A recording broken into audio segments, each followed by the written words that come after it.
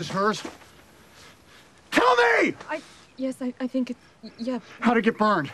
How'd it get burned? How'd it get burned? How'd it get burned? Kate Beahan plays Willow, the ex-fiance of Nicolas Cage's character in The Wicker Man, who left him years ago without an explanation. When her daughter goes missing, she contacts Cage, a police officer, to try and find her. Their connection on screen was helped by Kate's high opinion of Cage. Nicolas is great. He's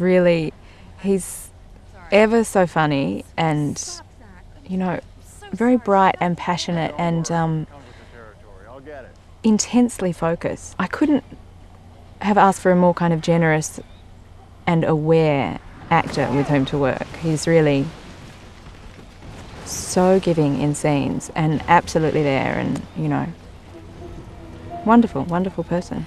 Nicolas, who produced the film, chose the Australian actress for the role of Willow because she possessed the mysterious quality on camera that the character embodied. His connection with Willow is that she is the elusive love of his life, that he could never comprehend why she left him. She just up and left. And so she's always lingered in his mind. He never got over her. She's the one that got away that he never got over. And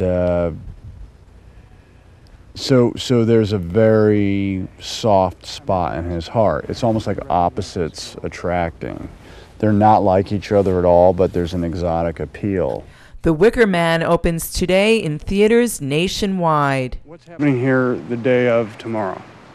You mean the day after tomorrow? It's kind of a strange way to put it. Yeah, I suppose. I thought the other was a local expression. See, day after tomorrow would be May the 2nd.